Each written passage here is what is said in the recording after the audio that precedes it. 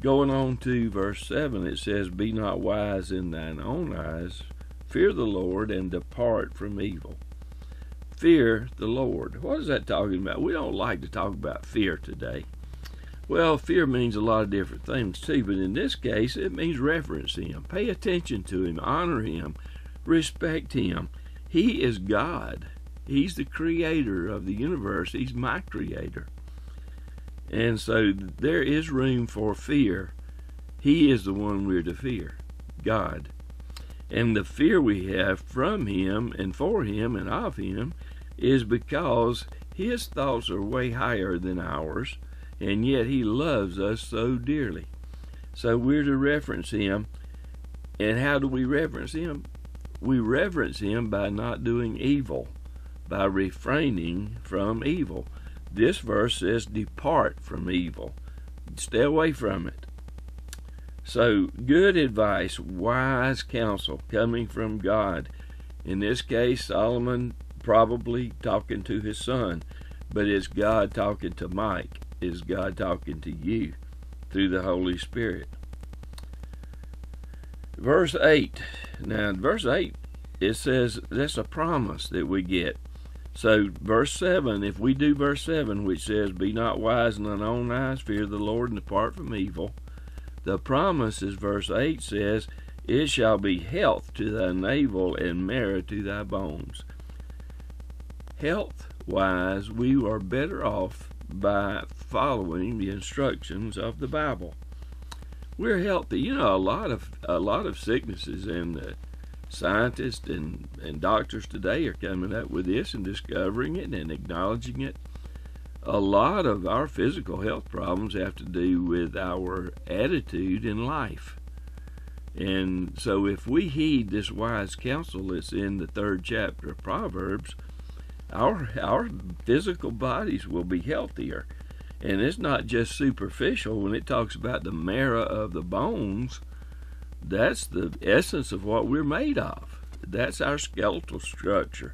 So what it's referring to is that our system, navel, and our bones, our bodies, complete bodies, will be healthier by heeding this wise counsel that He's given to us. Verse 9 kind of hits close to home a lot of times. It says, Honor the Lord with thy substance.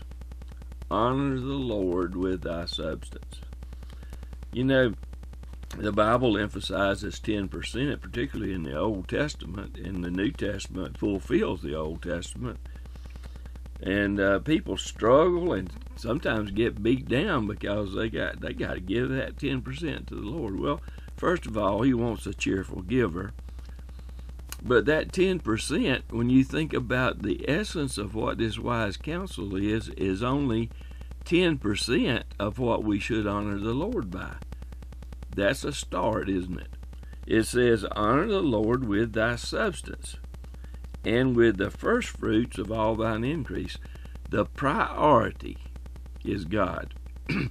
Now, the way I read this is it doesn't say, honor the Lord with 10% of your substance. It just says thy substance. So everything we have belongs to God, and that's where we start. Everything we have. Now, does that mean I can't buy groceries? No. God wants you to eat. Does it mean you can't clothe yourself? No. God wants you to clothe yourself. In the day in which we live, we need clothes, we need shelter, we need food. But don't spend a dime without first considering what God desires and directs. We are to honor the Lord with everything that He has provided for us, which is everything that we have. And the priority, this says the first fruits, the best. The priority is God and His direction in our life. Remember, back up in the earlier verses, we're to trust in the Lord with all our heart. We're not to lean to our own understanding. And it says, if we trust in Him, acknowledging Him in every way, He'll direct our path.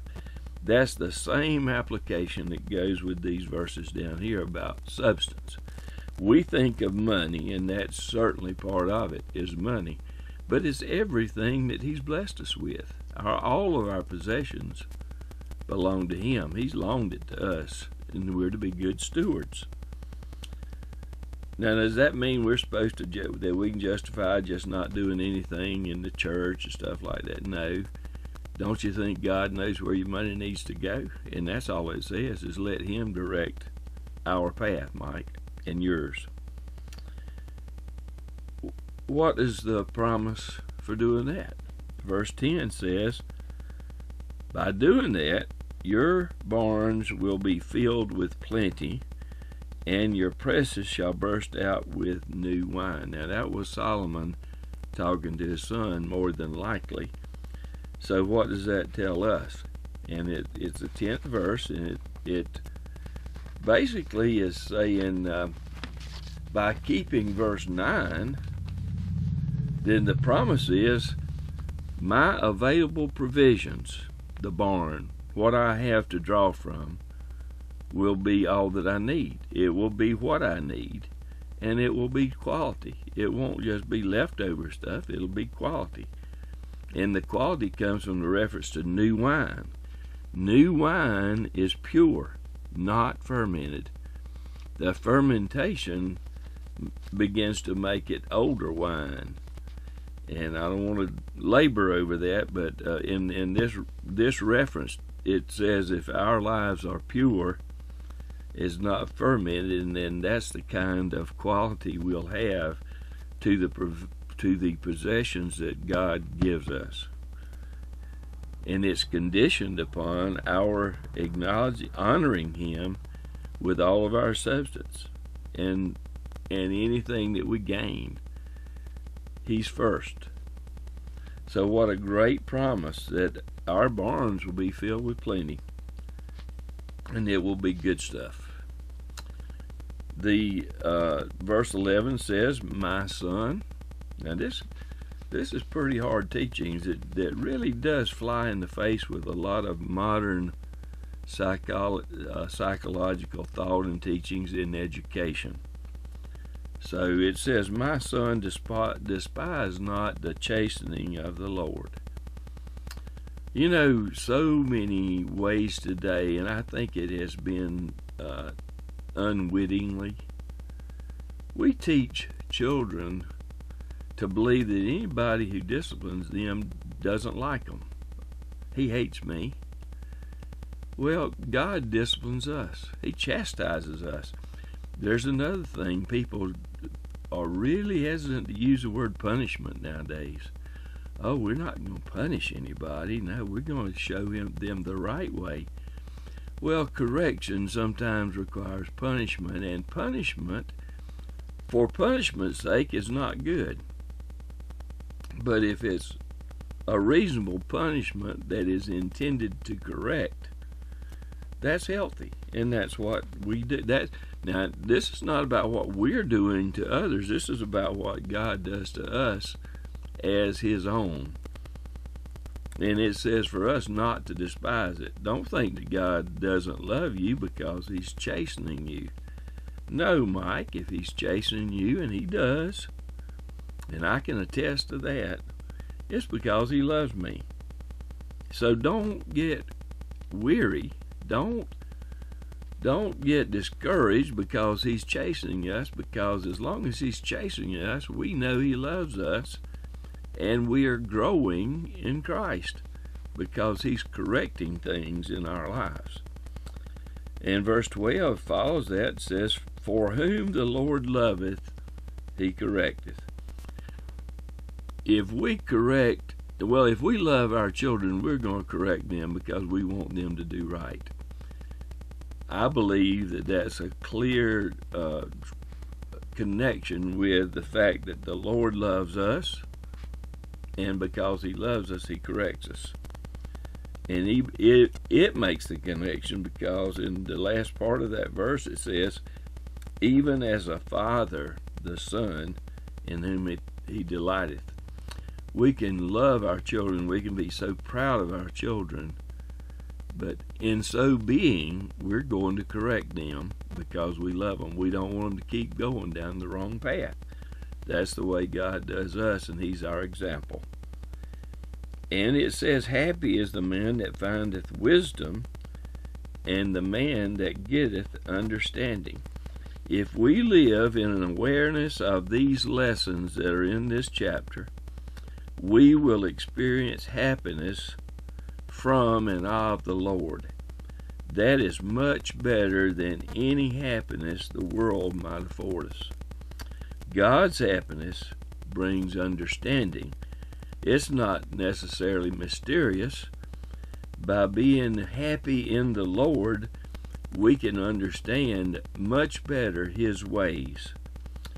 And God's happiness is better than silver and gold, anything that this world offers today. The merchandise of it is better than merchandise of silver, and the gain thereof than fine gold. And that's verse 14. There's nothing in this world that is better than or even comparable to what God can provide in the way of happiness, in the way of joy and contentment. Happiness as a word kind of falls short there, but all the qualities of our feelings that God can give us, there's nothing in the world to compare with that. All of these teachings in verse 3 have to do with wise counsel or wisdom. Wisdom is often in the Bible referred to as a lady. And in verse 15, it reads this way, she is more precious than rubies. Wisdom of God is more precious than rubies. Wisdom of God is more precious than valued jewelry, valued substances, treasured things. God's wisdom is more precious than those. And all the things that you can desire are not to be compared to God's wisdom. There's nothing in this world, there's nothing that you could desire that is better than, or that could even be compared with, the wisdom that comes from God. And in these verses, He has shared that wisdom with us. It is a very important lesson for me, and I believe for anybody who listens. It's right out of the Bible, and if you had any questions or have any questions about my comments, just read the Bible and just take what God says. My reference is how I believe the Holy Spirit spoke to me, and I believe it's true, obviously. But when you get discouraged or you get down or you feel like God's picking on you, read the 3rd chapter of Proverbs, and these first 15 verses are just wonderful to lift your spirits. And in the world today in which we live, when there's so many things that are just evil, things that we couldn't have imagined about even 10 or 15 years ago, and those of you who are close to my age, the world in which we were raised is nothing like the world today, and it's not better today in regard to morals, in regard to standards and godliness. In some ways, we've had a lot of advancements, but in those qualities of life that God values, I'm afraid that we've fallen way short of being what He would have us to be. But as believers in Christ and followers of Christ, we don't have to be discouraged, because He is our hope, and He's a certain hope. When we're disappointed with our leaders, whether it's locally or statewide or nationally, and the world is in a mess, we need to remember and be reminded that our trust is in the Lord. It's not in our own selves or in our own understanding. It's not in men. It's certainly not in the world. We can be happy in the sense of being happy in the Lord.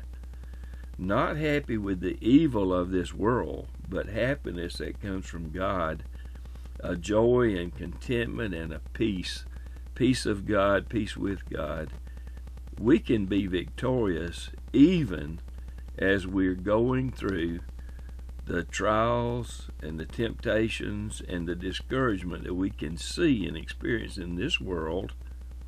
We can rise above that and be victorious in Jesus.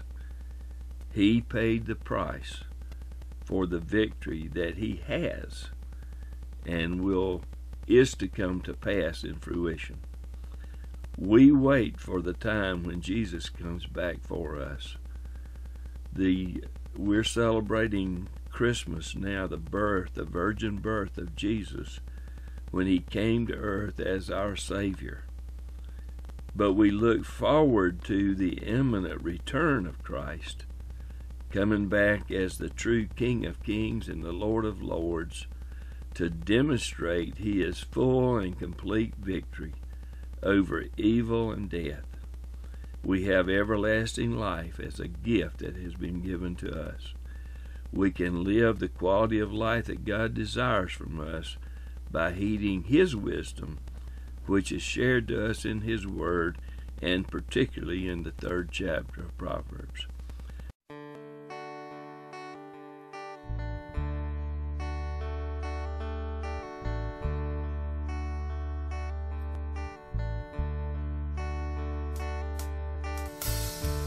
I'm not on an ego trip. I'm nothing on my own. I make mistakes, I often slip. Just common flesh and bone. But I'll prove someday just what I say. I'm of a special kind, for when he was on the cross, I was on his mind.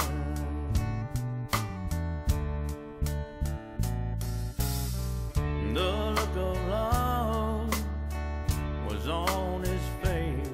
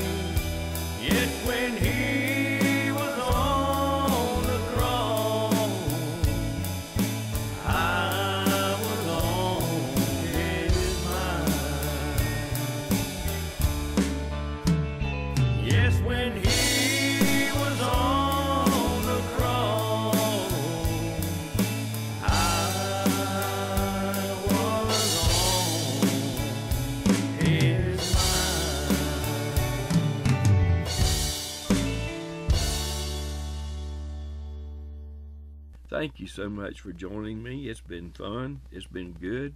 It's been encouraging to me. And I hope you've got some of that also. God bless.